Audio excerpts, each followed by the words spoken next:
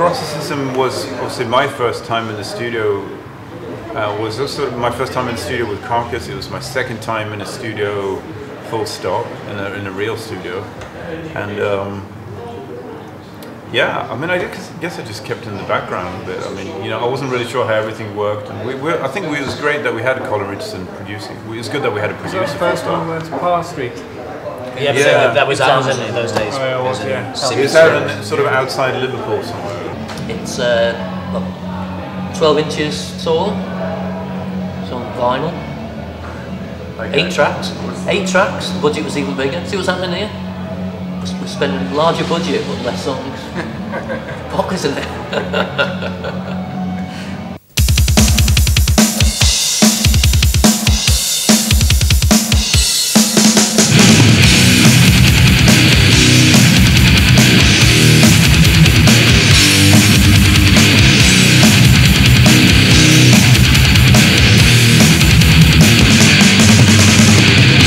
Mike was an excellent guitarist. We played in a similar style to Bill, and because they managed to gel so well. Yeah. I mean, I think, like I mentioned actually, you know, on Thursday, the thing with him was he got in the band and we just trusted him. I mean, it wasn't like, oh, you're just going to play second guitar. We actually trusted him to come up with riffs, and he did come up with great riffs. So. Yeah, it was just brilliant. It just expanded the whole range of the band, really. Yeah, certainly. I mean, a lot of the stuff he came up with was really catchy, and the same. I mean, for the Heartwork record, the same thing. But you know, some really strong riffs. It's like a big it was like a jigsaw puzzle every song, wasn't it? Lots of Could riffs. I be complete swat and throw this into the equation? Yeah. The pair of you weren't virtuosos by that point. You were still learning to play. Yeah. And that's what made the sound as well. You still learned to play. Yeah, because like when we did the third record, we still didn't really know how to play solos properly, but we. How do you explain the first Disattack demo when you were like shredding? I was not shredding. You fucking were.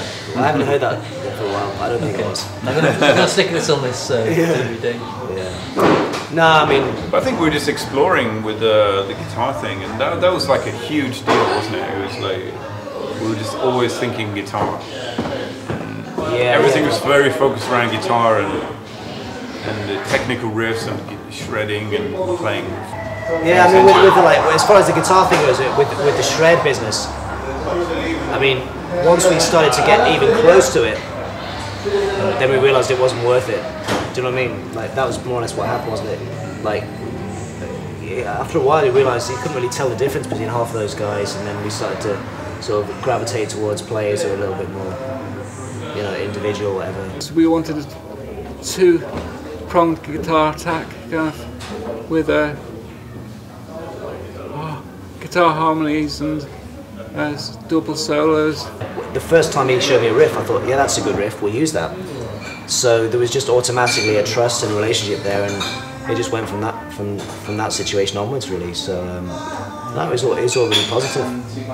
Looking back, it's very fortunate because it's not easy to find a guitar player you've got some kind of harmony with, and with us two it was really good, and it was the key to Carcass moving forward in a sense, because you know, we'd done a bit of stuff as a 3-piece, and we did the second record, which was respectable, but as far as a live act, we needed a second guitarist to really project what we were doing. Michael came in at the right point. And then when we did the third record, yeah, there was just loads more riffs there, because Ken was still kicking in riffs, and then I had my riffs, and then there was Michael as well. You say kicking? So yeah. Sorry. I'll go back to English in a minute.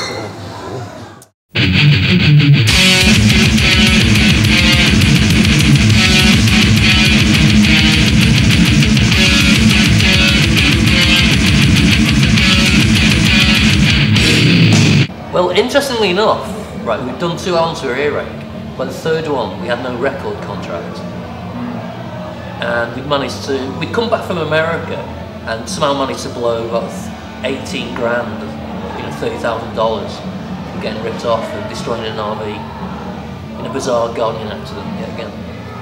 And we were labelless, but we'd had enough money come through from Earache on the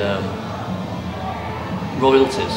Now, I bet you never thought you'd hear a band say that, did you? We had some money in the bank, maybe had about 16 grand, and basically we started recording the album, you know, with our own money, and then, you know, we started talking to Earache and the label Roadrunner at the same time, and That's right. they made the most laughable offer ever. Remind me to bring it in tomorrow, you can film it, you can have a look at it, and then show the kids, you know what it's like, and these labels are trying to screw you. We were labelless, we had the money, we started recording the album, and whilst that was happening, we got Martin to become our manager, and we managed to broker a deal with Earache and re-signed to them. That was done in Kirby, or past Kirby in Liverpool, Simmons Wood, over that way. Amazon was it? Yeah, Amazon, that's it. Yeah.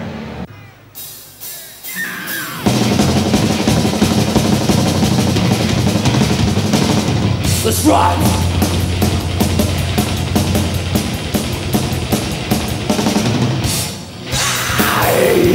Just your man afternoon, Jimmy, singing down and down in the rain. Let's take part of human swag. Dance on his face, biogenic evolution. Come to your dreams. Tears, looking torture. Come to me.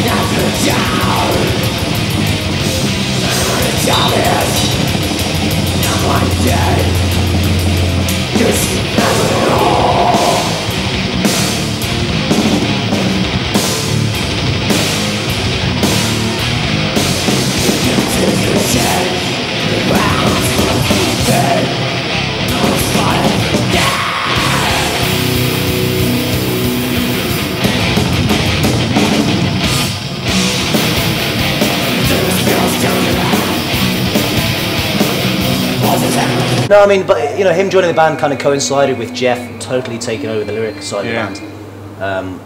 Getting dumped with is more the Yeah, at that point, it's sort of, I've forgotten the word you'd use now, but like everyone ended up with their specific tasks in the band. So yeah, Jeff was like in charge of like the Delegated. visual. Yeah, that's the word. Thank you. You know, he ended up like doing the lyrics and taking care of the visual side of the band.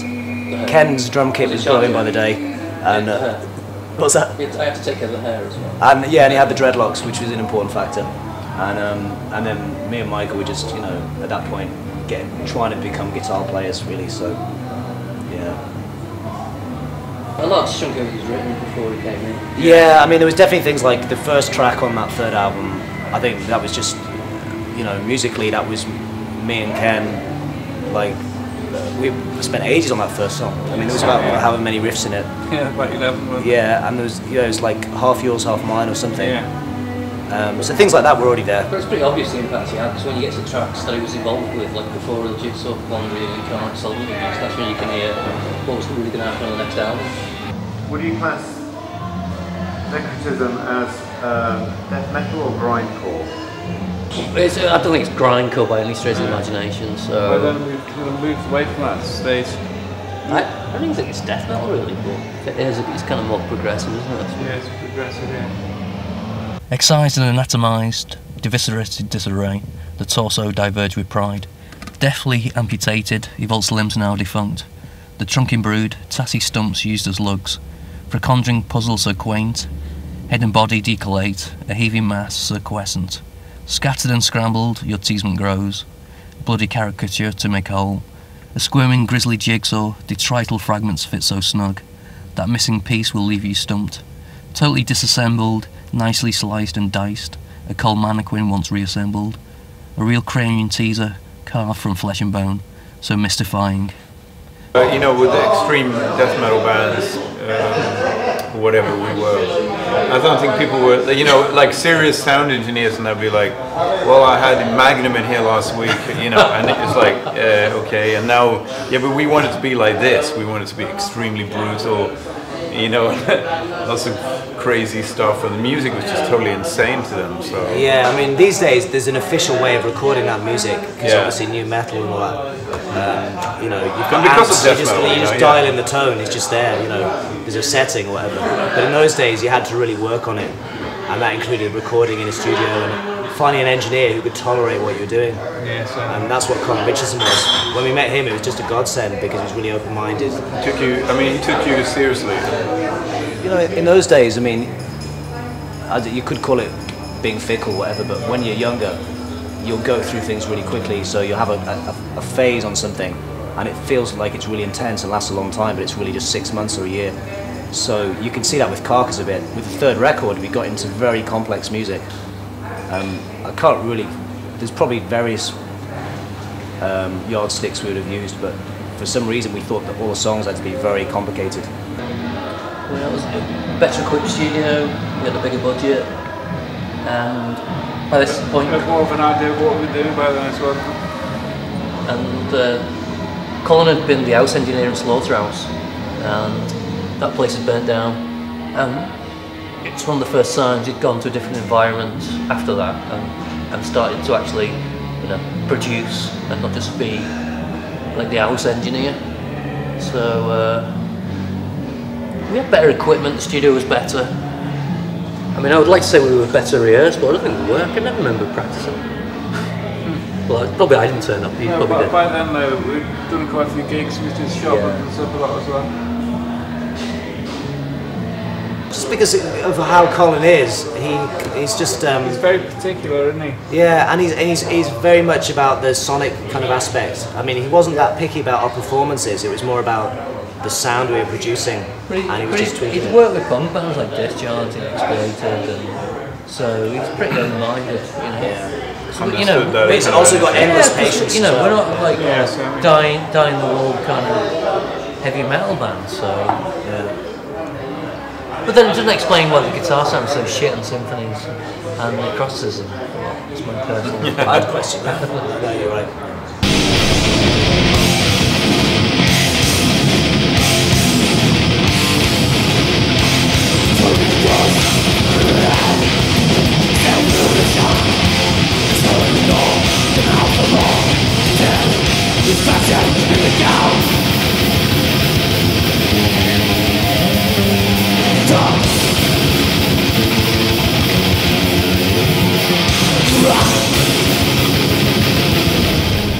Tell us about the photo shoot.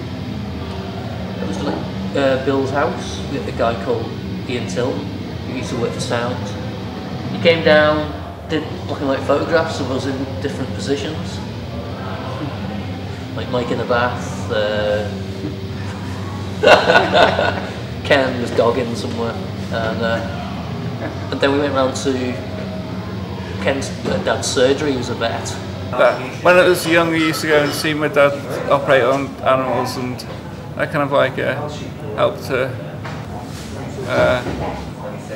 bring together all the ideas that I used to have when I was a kid.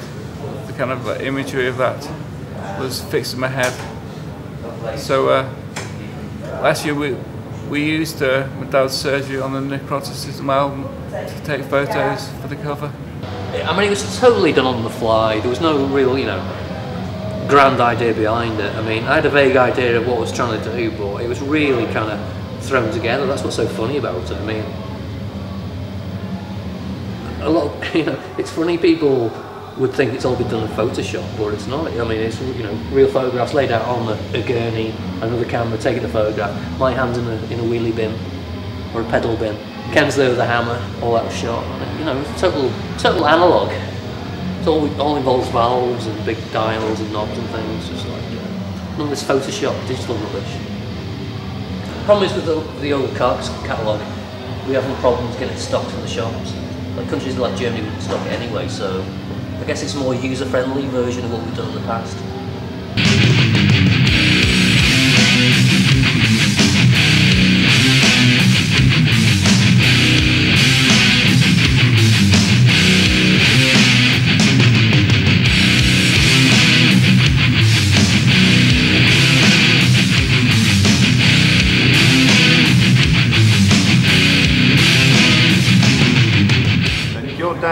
to come to some of your gigs, didn't he? He used to come see us play at Planet X, yeah, in the old days. Quite funny having your dad come down to see a death metal gig. I'm not sure he really particularly liked the crowd or anything, or got on well with them, but I think his nature is that he can accept what's happening around him without kind of complaining or judging people. And what did he actually think of the actual music? Did he understand it, appreciate it? He'd always been into kind of classical music, and some of the elements of classical we used to kind of pinch ideas occasionally. So I think he appreciated what the kind of musical melodies that we were using, but he didn't actually understand the intensity of the music that we were doing either. How was your music inspired by classical music? Well, Vivaldi Four Seasons, I think one of the riffs on that we kind of took and adapted to our own uses, and I think from the Four Seasons album or Four Seasons record. Do you think your fans would be surprised to hear that? Well, the structures, the complexity of Carcass had to come from somewhere. So, I mean, Bill also used to listen to classical music, and he probably was influenced by them himself. So, I'm not sure fans will be too bothered about that or too surprised.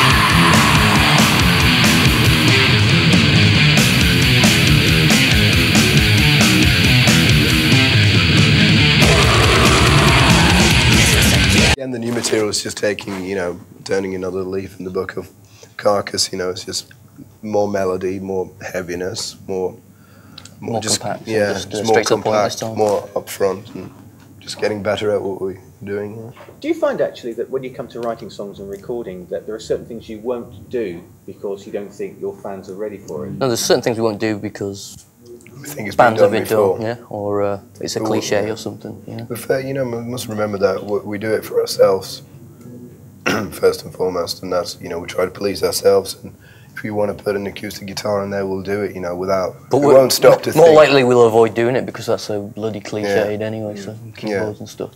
So that's why there's hardly any keyboards or whatever on the latest album, because it's becoming the thing to do. Just like stick a keyboard on there, and then wow, that's really original. And I don't know. No, we never stop to think. About. Well, the fans may not like this, or whatever. If we want to have a song that's just completely mid-paced, heavy metal type song, we'll do it. We did it on the last album, but. Well, Ken came up with Descanting the Insalubris. Descanting the Insalubris means talking about something that's unwholesome, or singing about something unwholesome. Descant is to sing. Well, is it descanting? Isn't that to kind of almost like filter? Isn't it? No? Is that what the word means? Descant? It means like to sing. Is it? Yeah. There you go. I learn something every day. And necroticism's just a play on two words. Necro, as in when things die or are dead, and erotica. So, play on words. Where did you end up touring with this album? Europe, America. Wigan. This was the album where your touring career really started to take off, yeah? No, I'd say that happened with Symphonies. I wouldn't call it a career. I mean, we just started to travel a bit more. By this point we had a manager, Martin.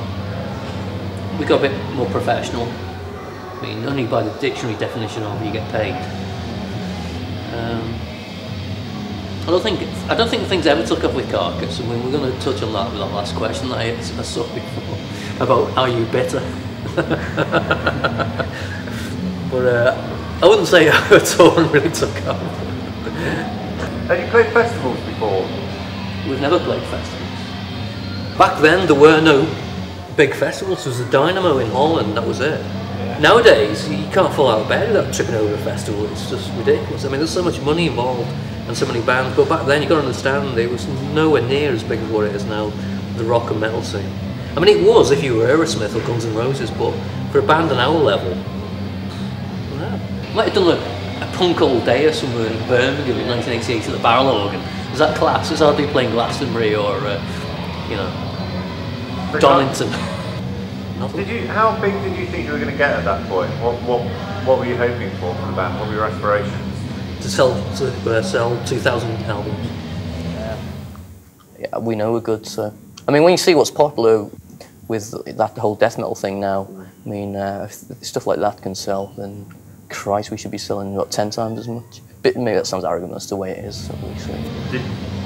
No, I mean, I don't know. To play as far as afield as possible as well. Really, that's my aspirations. I don't think we were ever driven, you know, we were never driven by having a career, trying to make money. We were just kind of doing it. I mean, we were kind of lost. I mean, I had left school, signed on the dole. Bill had fucked off his, you know, going to university, which is basically what he might have fallen into doing. I mean, Ken, you know, was more grounded, he carried on, but for the most part, I think we were just lost teenagers playing in a band, fucking about.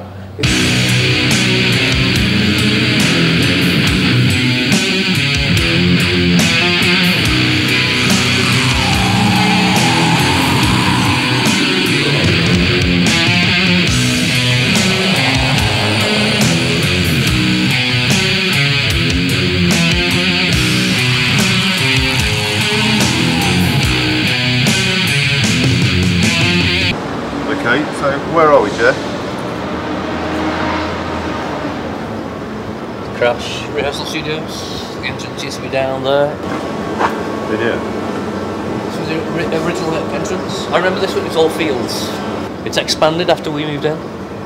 Recently rehearsed at Bill's parents over in Aswell, where the neighbours got sick of us, so we got kicked out after a few years. I used to travel 2 hours each way from where I was living back home in St Helens on a Friday. Wait for Ken after he finished school. He'd come over and we'd rehearse. So we started rehearsing here. We had a permanent room for a while, and that's about as interesting as it gets, to be honest. Do we have a look inside? Maybe Mark. To be honest, it's changed inside there anyway. So. Well, you can tell us how it's changed when we get inside.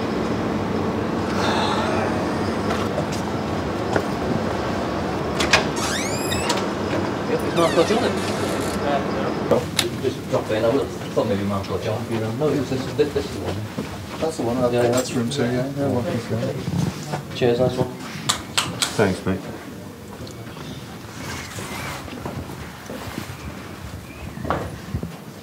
So this is where you used to rehearse? Yeah, I mean, after we got kicked out of Bill's, this is where we mostly were holed up. Has it changed much? No, it's the same. Just keep our gear in here. Does it bring back memories? We've been bored shitless, drinking too much tea. I think that's why Ken's probably stayed in the car, because we'd always insist on rehearsing early. And he's a kind of nighttime kind of chap, so he'd always turn up really pissed off at 11 in the morning, really angry, because he'd have to get out of bed. A bit light. That's one. Okay, well done, yeah. Thanks, what's your name again?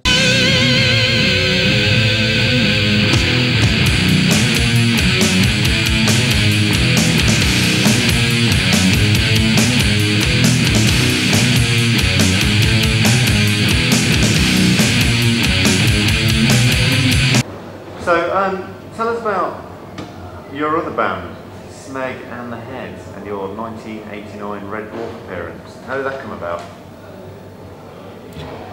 Again, because we always got these gigs, because no one else, you know, we always got sloppy seconds. What happened there is Mick and Shane from Napalm had been invited to do it because Napalm had been on, what's his name, Craig Charles.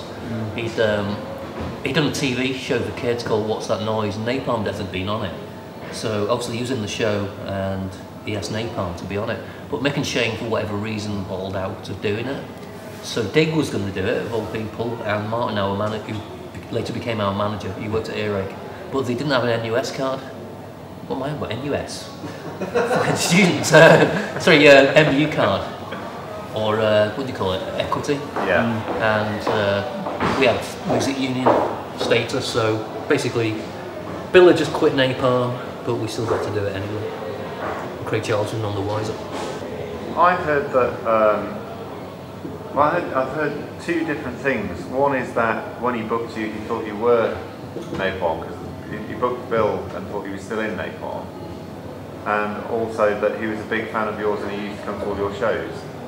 Where'd you get that from? Put it this way, I met him maybe 2 years after that, or the Black Horse and Rainbow here, and I said, do you remember me? I was on that programme with you. And his reply was, the People's Poet. Of course you were, mate. Complete look of disdain. So the moral of this story is don't go up to any actors ever. It'd be nice. Punch them, get the first punch in. As usual, we were that desperate, we'll do anything, you know. Sloppy seconds again. Sloppy seconds again, yeah.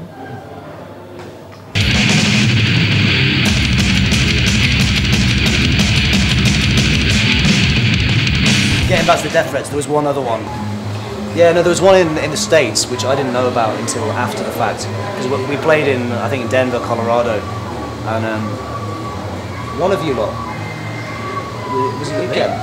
You accusing me of writing it? No, no. I think it was Ken came up and said to me later that day, don't worry, it's all alright with the bloke from and that's what, which bloke? He's like, you know, the bloke from around here who's been sending the letters.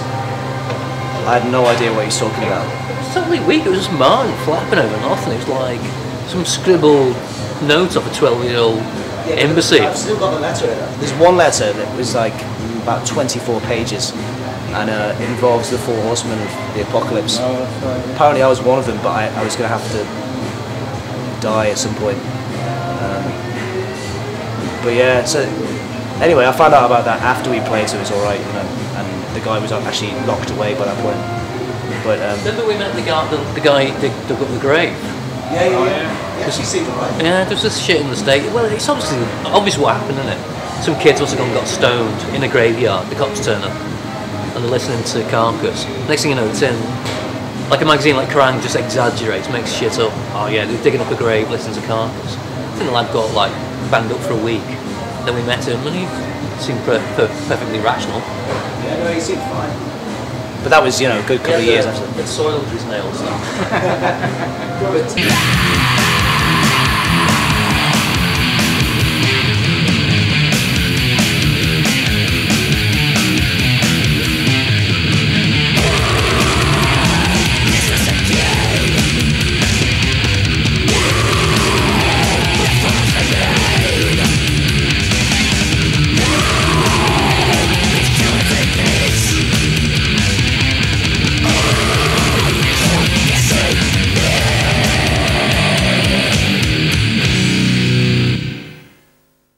An incessant game, methodically made, with each cumulative piecing of commentated meat. Bimanual reconstruction, eldritch problem complete, and converted effigy, a pathological toy, each chunk rigorously, inter mortis locking, as you pathogenically rot. Such a perplexing task, to fit the remains in the casket, religious mess, so quiescent. An incessant game, methodically made, with each cumulative piece of commentated meat.